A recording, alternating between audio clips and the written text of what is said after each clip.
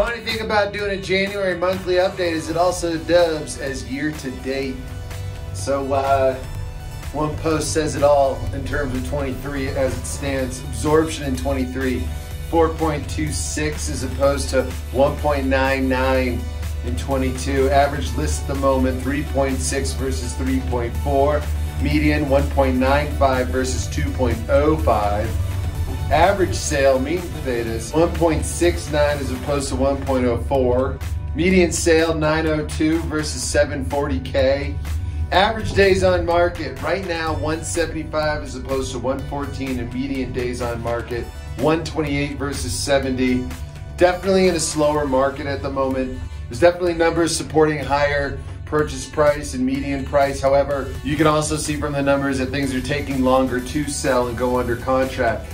I think, this is gonna kind of keep telling the same story for a little while.